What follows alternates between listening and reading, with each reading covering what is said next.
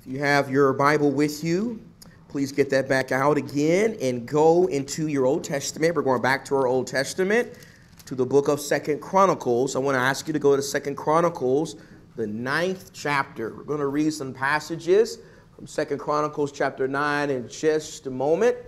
As you turn there and get settled in and ready to study, let me just remind you of something very, very important going on this week here at Monte Vista. Starting tomorrow at 7 o'clock, we're going to be having some special studies, some special classes for our young people. There's even going to be a class going on here in the auditorium for the adults that our shepherds are going to be teaching. And these lessons are going to be about Jesus, helping us learn more about Jesus. And I certainly hope that if you're able to, please come out and support this effort this week. It's going to be wonderful. It's going to be exciting. Please bring your children, bring your grandchildren. If you don't have children or grandchildren, just come and bring yourself and come into the auditorium. We're going to be having classes Monday through Friday starting at 7 o'clock this week. And there's just going to be a wonderful time of spiritual feasting. And I certainly hope and pray that all of us can be able to support that effort. Are you in 2 Chronicles chapter 9? Let's start with verse number 3. In verse number 3, the Bible says, when the queen of Sheba had seen the wisdom of Solomon, the house which he had built, the food at his table, the seating of his servants, the attendance of his ministers in their attire, his cupbearers in their attire, and his stairway by which he went up to the house of the Lord, she was breathless.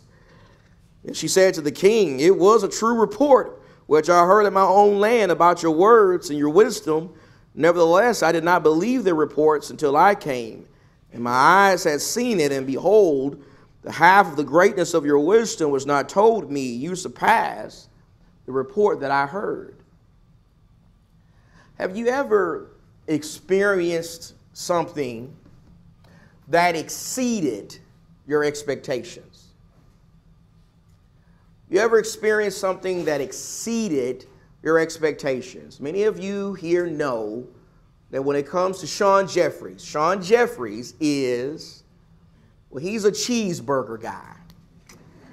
Many of you here know that about me. Many of you here know that if I didn't discipline myself, I literally eat a good cheeseburger every single day of the week, every single day of the year. I love me a good cheeseburger. And back in 2018, when we visited the West Coast for the first time, we were told by some people in the congregation that we were laboring with in Middle Tennessee that there was a good cheeseburger that we needed to try.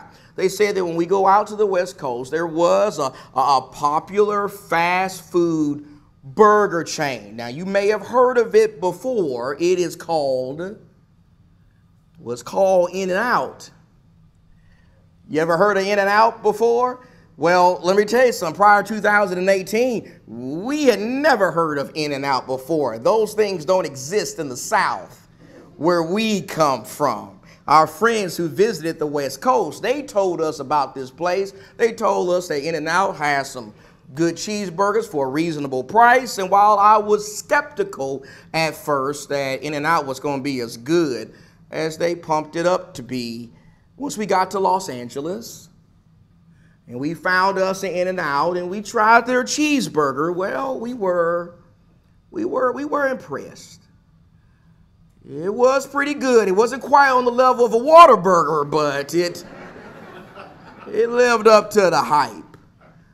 It met my expectations. In fact, it actually exceeded our expectations. And while there were no In-N-Out burgers in the land of Israel 3,000 years ago, they did have something much better. They did have one of the great wonders of the ancient world. They did have the glorious temple of God that had been constructed under the leadership of King Solomon.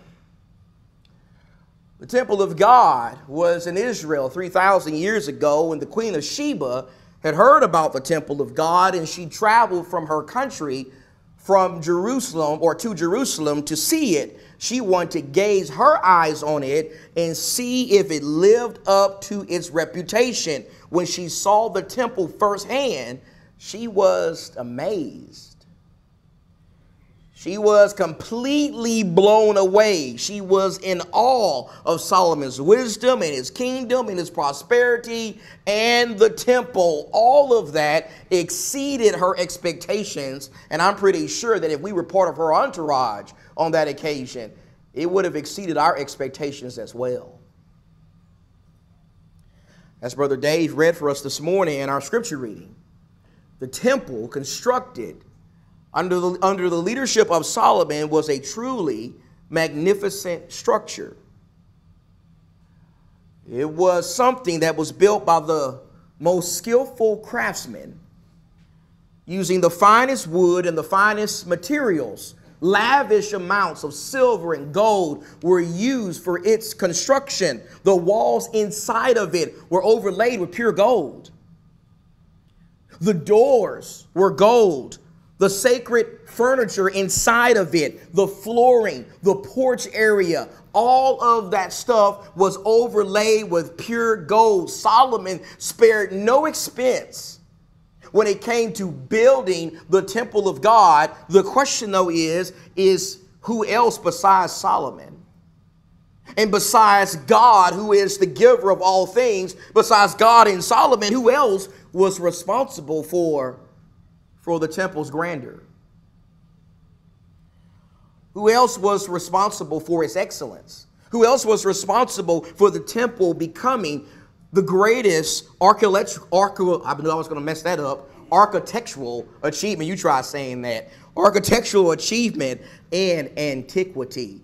Well, the answer to that is actually found back in the book of 1 Chronicles. When you go in your Bible to 1 Chronicles this morning, our lesson is going to primarily be coming from 1 Chronicles chapter 29.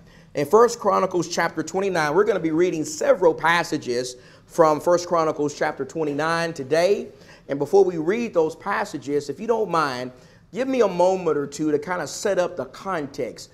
Let me set up the context for what's going on there in that chapter. In the context of 1 Chronicles chapter 29, we need to understand that Solomon has not yet ascended to the throne. Solomon has not yet become the king of Israel. Instead, his father David.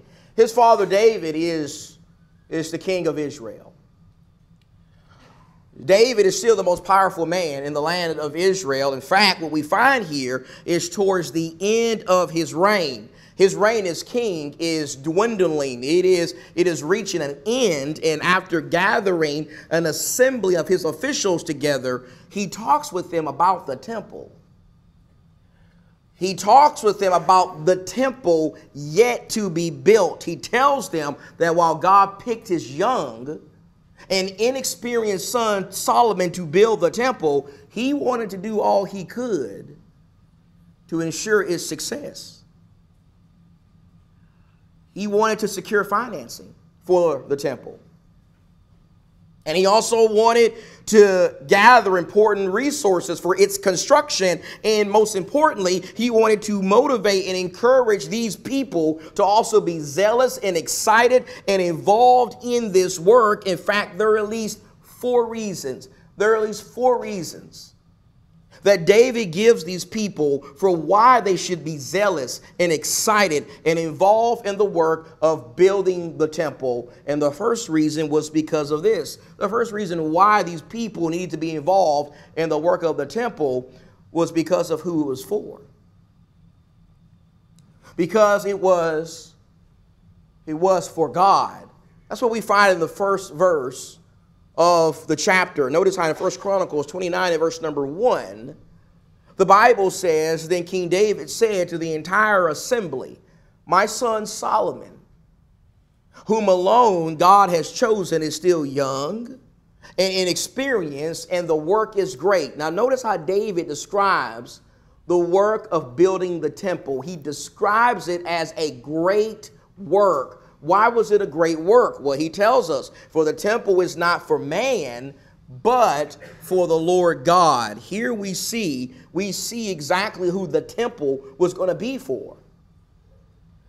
Notice how David says that the temple was going to be for God. It was going to be for the Lord God. It wasn't going to be for him. It wasn't going to be for David or for Solomon or even for the people of Israel. It wasn't just going to be another palace or fortress in Israel. It wasn't just going to be another building with a roof and walls and rooms. No, David says that this structure, this building, was going to be for the king of the universe. It was going to be for the creator and the sustainer and the redeemer. That is why they needed to take part in its construction. That is why they needed to be excited and passionate about this work. That is why they needed to sacrifice and give generously to support this work. That is the main thing that David is talking about in this chapter. As we continue reading this chapter for the next few minutes, we're going to see that in the context of this chapter, David is trying to urge his people to give. He's trying to urge them to give generously to support the building of the temple. He knows that just like anything else in life, the temple can't get built without money. The temple can't get built without supplies and physical resources. David knows that if God is truly going to be glorified and honored by this building, then they were first going to have to honor God by their giving. They were first going to have to honor God by giving back to him a portion of the blessings that he had given them. They were going to have to first understand that using their physical resources to honor God, well, that was the best thing they could ever do with those resources. David wanted these people to really understand that this was going to be for God. And the question is, do we understand the same thing? Do we understand the same thing as a local congregation of God's people? Do we understand that the work we are doing as a local congregation of God's people is a work that is for God? It is a work that is for a great God. Do we understand this when it comes to our giving?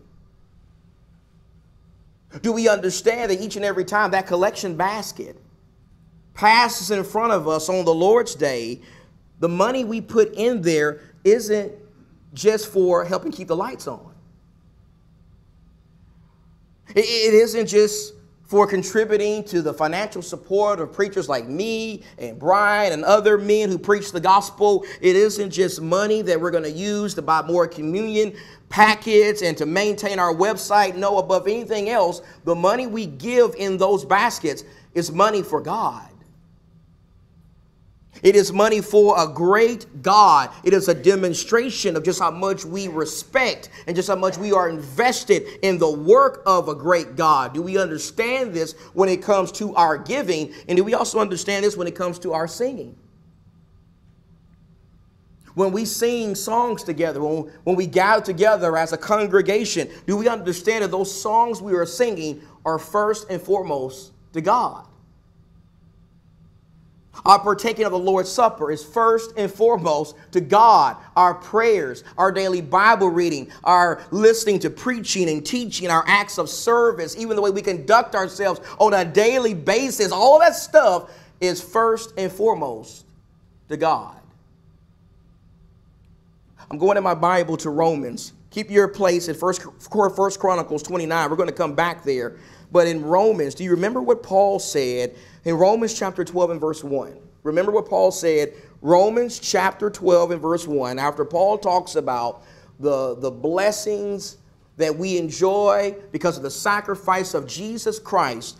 In Romans chapter 12 and verse number 1, Paul says, therefore I urge you, brethren, by the mercies of God, to present your bodies as a living and holy sacrifice acceptable to God, which is your spiritual service of worship, and do not be conformed to this world, but be transformed, notice, by the renewing of your mind, so that you will prove what the will of God is, that which is good and acceptable and perfect. Notice how Paul says that everything we are about, Everything that we do or don't do with our spiritual talents, everything that we even do in our daily lives should be for God. It should be a demonstration of how much we love God and how much we respect God and revere God and how much we appreciate what God has done for us and what he continues to do for us every single day.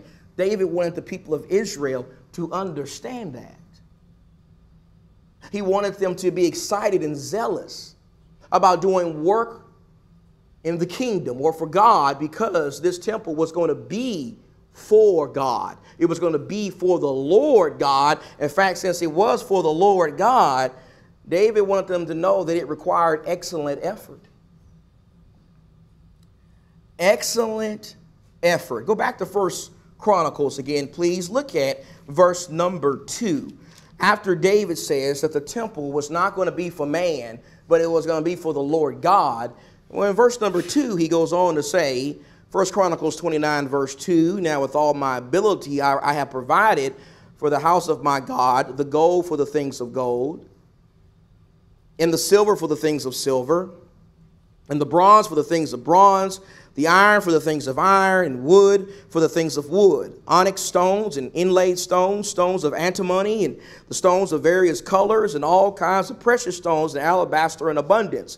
Moreover, in my delight, and the house of my God, the treasure I have of gold and silver I give to the house of my God, over and above all that I have already provided for the holy temple. Again, in the context of these verses, David is talking about giving.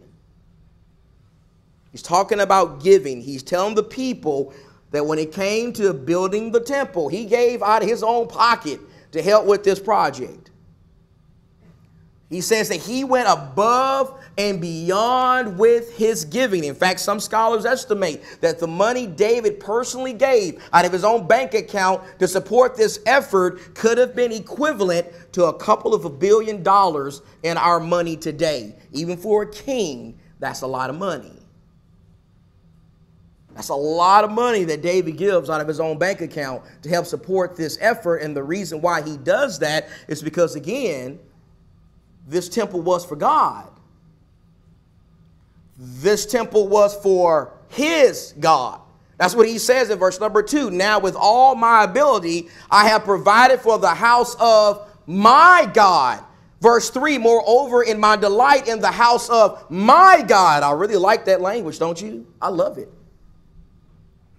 I love that language David uses there. I love it because it shows us that not only did David love God, and not only did David want to honor God, but he also knew that God loved him. He also knew that God knew him personally, and God cared about him personally. He also knew that God wasn't just the God of the nation of Israel, but he was also his God. He was also his creator and his sustainer and his redeemer. Do you see that?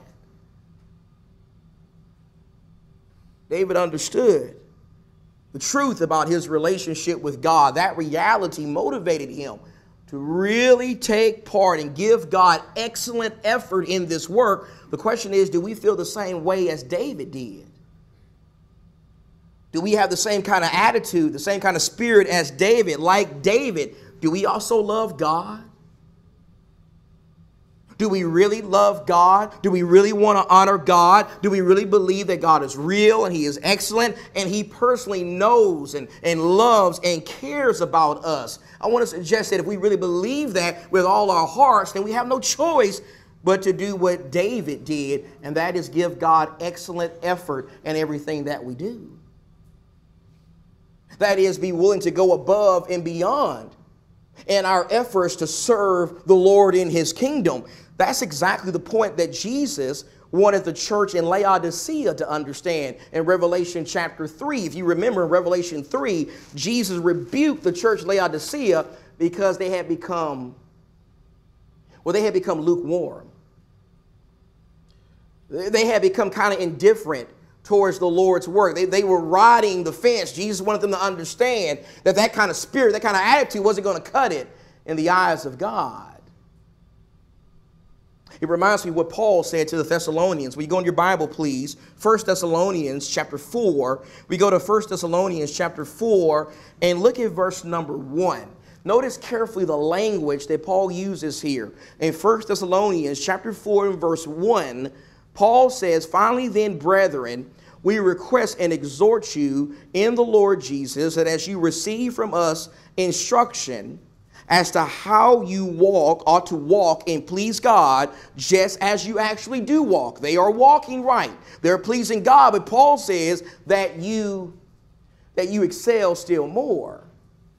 Drop down to verse number 9. In verse number 9, he goes on to say, "Now as to the love of the brethren, you have no need for anyone to write to you, for you yourselves are taught by God to love one another, for indeed you do practice it." You're doing this. You are loving one another. "For indeed you do practice it toward all the brethren who are in Macedonia, but we urge you, brethren, to excel still more." Notice that language Paul uses there. Excel. Excel still more. The idea of excelling still more means that as God's people, we got to always strive to give God our best effort. We got to always strive to grow and do better for the Lord. When it comes to serving God, we got to have a mentality of good enough. It's never good enough.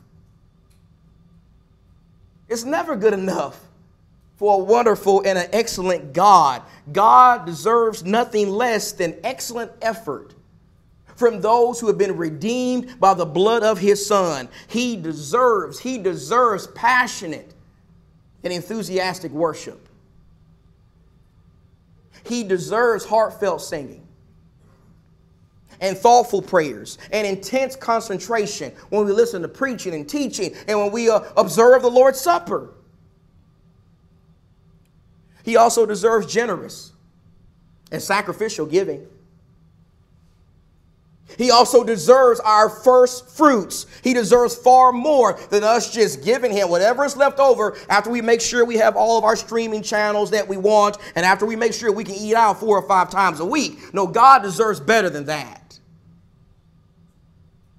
God deserves our best effort when it comes to our worship, and he also deserves our best effort whenever we render an act of service.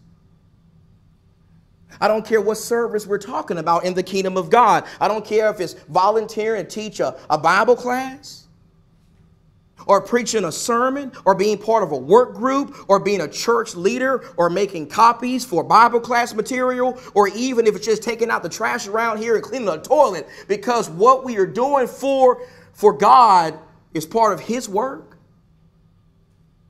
Well, he deserves excellent effort in everything that we do.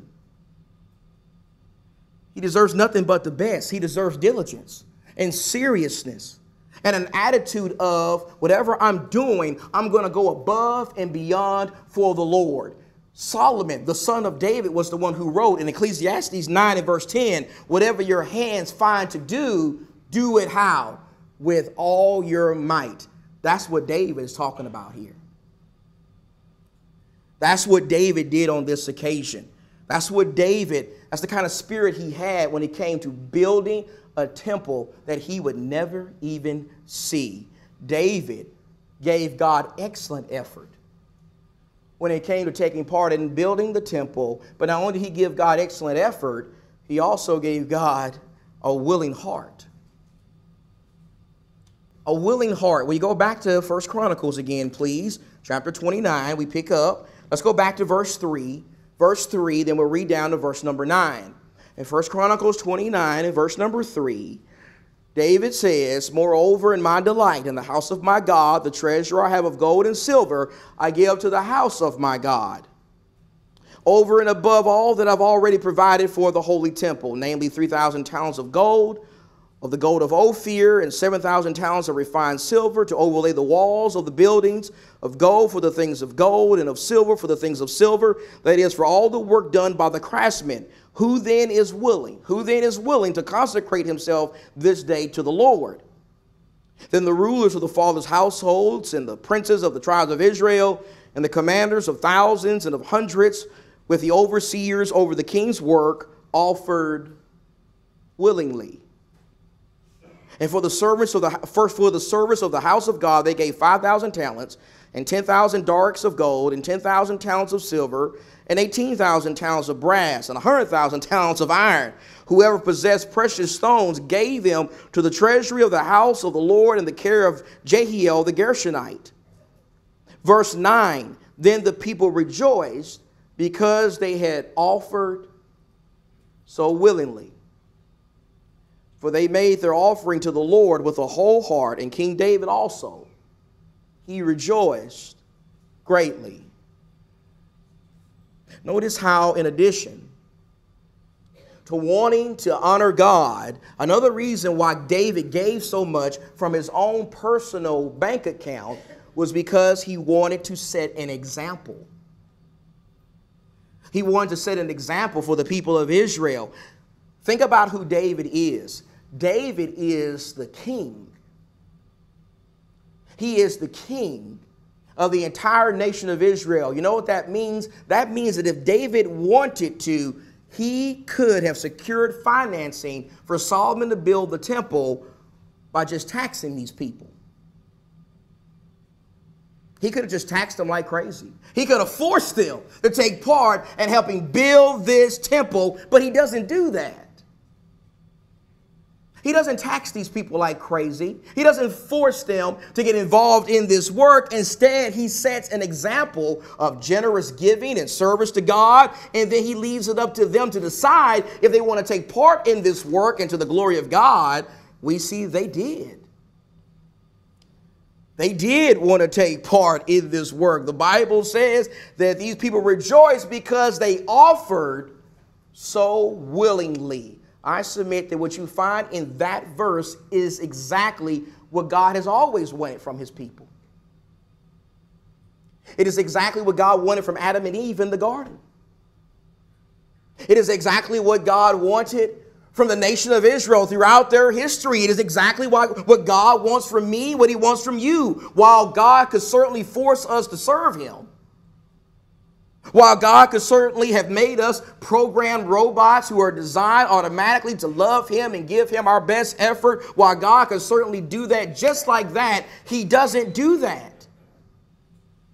He has never done that. He has never forced anybody to serve him. Joshua wanted the children of Israel to understand that in Joshua 24:15, right? Remember in Joshua 24 verse 15, Joshua told the people, choose now this day who you're going to serve. But as for me and my house, we are going to serve the Lord. This is a choice. And then you know the most well-known verse in the Bible. You know it.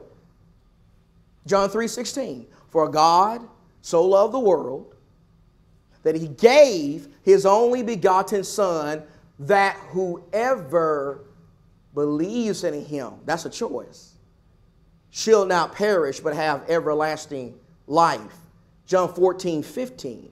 Jesus says, if you love me, you will keep my commandments. That's a choice. And then go over to Psalm 110. I want to show you something in Psalm 110. This is a psalm written by David. It may be familiar to you, but listen carefully to the language. In Psalm 110 in verse number 1, in Psalm 110 in verse 1, David wrote these words. He says, the Lord says to my Lord, sit at my right hand until I make your enemies a footstool for your feet. The Lord will stretch forth your strong scepter from Zion, saying, rule in the midst of your enemies. Your people will volunteer freely in the day of your power, and holy array from the womb of the dawn. Your youth are to you as the dew. The Lord has sworn and will not change his mind. You are a priest forever according to the order of Melchizedek. Now, I know verses 1 and 4 are familiar to you. Those passages are quoted in the New Testament, right? Those passages are a reference to Jesus. Jesus is the one who fulfills verse number 1. Jesus is the one who fulfills verse number 4. But for the purpose of this lesson, notice verse 3. Notice the language of verse number 3. Notice how in verse number 3, David talks about God's people volunteering freely in the day of his power. Some of your translations render that language willingly. willingly. What is David saying there? What David is saying there is like what he experienced and the people experienced when they were getting ready to build the temple in the kingdom of God. True followers of God willingly serve him.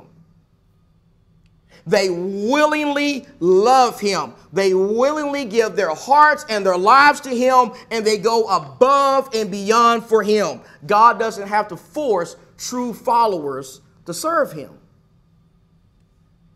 God doesn't have to force them to love him and to put him first. God doesn't have to come to them in a vision or a dream or speak directly to them from heaven. God doesn't have to give them a sign or do something special to impress them. No, because God chose to love them first. True followers of God choose to love him back. They choose to commit themselves to him. They willingly give their hearts and their lives to him because he first willingly gave his son on a cross. True followers of God willingly give their hearts and their lives to him, and they do that because they have a great sense of indebtedness. A great sense of indebtedness. We're going back to 1 Chronicles one more time, please. We're going to pick up with verse number 10. After the Bible tells us that the people willingly gave generously to support the building of the temple, it says in verse number 10, so David blessed the Lord in the sight of all the assembly, and David said, blessed are you, O Lord God of Israel, our Father forever and ever. Yours is the greatness and the power and the glory and the victory and the majesty. Indeed, everything that is in the heavens and on the earth, yours is the dominion, O Lord, and you exalt yourself as head over all. Both riches and honor come from you, and you rule over all, and in your hand is power and might, and in it lies your hand to make great and strengthen everyone. Now, therefore, our God, we thank you and praise your glorious name, but who am I? And who are my people that we should be able to offer as generously as this? For all things come from you, and from your hand we have given you. What do we find going on there in those verses? Well, in those verses, you find a prayer. That's a prayer. That is a prayer that David makes to God after he and the people commit themselves to giving generously to support the building of the temple. In this prayer, David expresses his motivation and the nation's motivation to go above and beyond in their giving on this occasion. Notice how in verse 11, David acknowledges God as the creator. He acknowledges God as great and powerful and majestic and the true ruler over all things. In verse number 12, he also acknowledges God as the source of their blessings. He says that God was the reason why they had prospered so much as a nation. He says that God was the reason why they had become great as a nation at this time. He was the reason why they had the things that they had. David understood that God, not himself, God was the source of his blessings. In fact, in verse 13, David expresses thanksgiving. He says something to God that maybe we don't say enough when we pray to God. And that's thank you. Thank you, God. Thank you for blessing me so much. Thank you for putting us in this position. Thank you for putting us in a position where we even have something to give to you in the first place. We understand, verse 14, that in the big scheme of things, all we're really doing is we're giving back to you what already belongs to you. You are the God who has blessed us with everything that we have as a nation, and from your hand, we have given you. You see, what David is doing in this prayer is he's acknowledging a great sense of indebtedness towards God. He is acknowledging that because God has been so good to them, he was obligated to take part in God's work. It reminds me of what the Apostle Paul said in Romans. Do you remember what Paul said in Romans chapter 1 as he wrote to the church in Rome? In Romans chapter 1 and in verse 14. In Romans 1 and verse 14, Paul says, I am under obligation. both to Greeks and to barbarians, both to the wise and to the foolish. So for my part, I am eager to preach the gospel to you also who are in Rome, for I am not ashamed of the gospel of Jesus Christ, for it's the power of God for salvation to everyone who believes, to the Jew first and also to the Greek. You see the word obligation Paul uses there? That word obligation that he uses there carries the idea of indebtedness. It carries the idea of personal responsibility. Paul says that he felt a great sense of personal responsibility to be involved in the work of God. He felt that way because of what God had already done for him through Jesus Christ. You see, because God provided a way for him to be saved through Jesus Christ, Paul felt a duty to serve God. He felt a duty to glorify God and honor God and especially spread his gospel. That's the kind of spirit that Paul carried with him every day. The question is, do we have that same kind of spirit? Do we have that same kind of spirit even today, like David and like Paul? Do we have a great sense of indebtedness towards God? Do we live our lives really feeling like we owe God because God is great and powerful and loving and demonstrated his love for us at the highest level 2,000 years ago? Do we have a great sense of obligation to serve him? I submit that if we have that same kind of spirit that Paul and David had, it won't be hard for us. It won't be hard for us to do a daily Bible reading schedule. It won't be hard for us to attend Bible classes and special events like we're having this week. It won't be hard for us to constantly look for ways to serve God's people. It won't be hard for us to part with a sacrificial portion of our money to support God's work like David and the people of Israel did. It won't be hard for us to constantly be looking for ways to spread the glorious gospel of Jesus Christ. You see, when we truly live lives that are indebted to God and his goodness, evangelism is not a burden. Evangelism is not a chore. Evangelism is not something that we're going to do because God commanded us to do it or because we feel like we have to do it. No, instead, it is something that we want to do. We want to spread the gospel. We want to fulfill the Great Commission. We want to tell other people about the love of Jesus Christ and about how he died to save them just like he died to save us. That's the kind of spirit David had in his life. You see, David, as flawed as he was, and he was a flawed man, he had a heart for God, didn't he? He had a passion for the work of God, what the Queen of Sheba witnessed firsthand during the time of Solomon. It actually began with David. It began with David and the citizens of his kingdom. Before Solomon even became the king, David had already submitted to the will of God, and he had fully invested himself in this great work. And while that temple is no longer standing in Israel today, we need to understand that God does still have a temple. God has a temple, doesn't he? God has a temple even today. God has something where he dwells among his people even today. In 1 Corinthians chapter 3 and in verse number 16, Paul told the Corinthians, do you not know that you as a church are a temple of God and that the Spirit of God dwells in you? In 1 Peter chapter 2 and verse number 5, Peter says, you also as Christians are living stones, are being built up as a spiritual house for a holy priesthood.